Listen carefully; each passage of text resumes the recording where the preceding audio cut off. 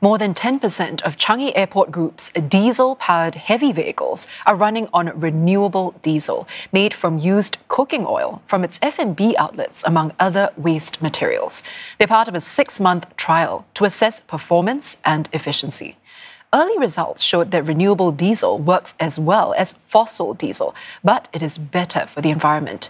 This comes as Singapore drives towards the goal for all vehicles to run on cleaner energy by 2040. Charlotte Lim with more. Cooking oil is a key ingredient in most restaurants, such as frying these hash browns at this fast food outlet. At Changi Airport, the used cooking oil is given a new lease of life beyond the kitchen. It will be recycled and refined into renewable diesel to fuel airside vehicles. Every month, the airport collects more than 11 tons of oil from participating F&B outlets across all of its 4 terminals.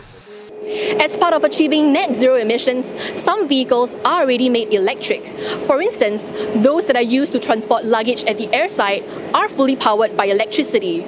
But not all vehicles have this option. Some heavy vehicles and specialized equipment, such as those that help to clean and maintain the airport runways, are still running on diesel. The used cooking oil will be blended with other waste and residues, such as animal fats, to produce renewable diesel at Neste Singapore's refinery. Testing will then be done on site to verify its contents.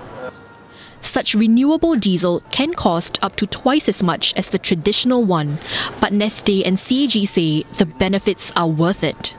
Renewable diesel, the first thing to be mindful of is that it's a drop-in fuel. So what that means is it can be used in an existing engine, in existing infrastructure without any changes.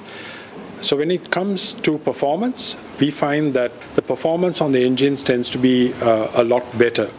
Phase 1 of the trial has completed successfully, where we use a blend of 50% renewable diesel for heavy and specialized vehicles.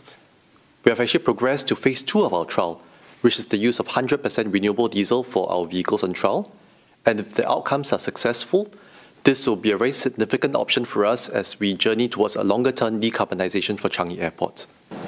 Depending on the outcomes of the trial, the group will plan for more vehicles to run on renewable diesel.